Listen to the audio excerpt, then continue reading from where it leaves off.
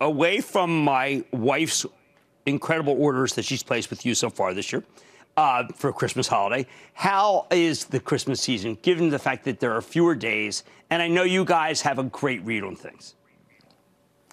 Yeah, so our holiday season really kicks off on Cyber Monday, and so it's a little too early to tell right now, but what we do know from the past is that over time, customers know how fast our shipping is, and they can order one day and know that it'll be on their doorstep the very next day. And so I think the fewer number of days in the holiday season maybe doesn't affect us as much as it might other online retailers.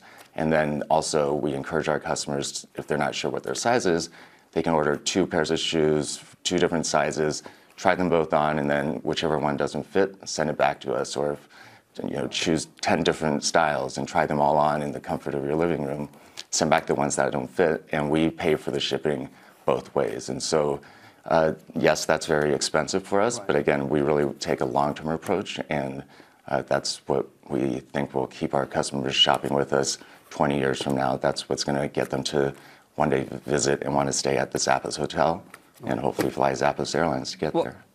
That would be fabulous, especially when you've got football coming. So I may have to do that. One last question, Tony. Tariffs, short-term thinking, don't worry. I think for us, we haven't seen the price, it affect our pricing yet, so too early to tell. But our belief is that no matter what happens in the U.S., whether it's for footwear or other categories, we really believe in delivering the best possible customer service. And what we found is that consumers are willing to pay for that and really appreciate that. Excellent. Okay, I want to thank you so much for everything you've accomplished for Las Vegas, for the people at Zappos, for all your customers. Don't miss a second of Mad Money. Follow @JimCramer on Twitter. Have a question? Tweet Cramer. #MadTweets.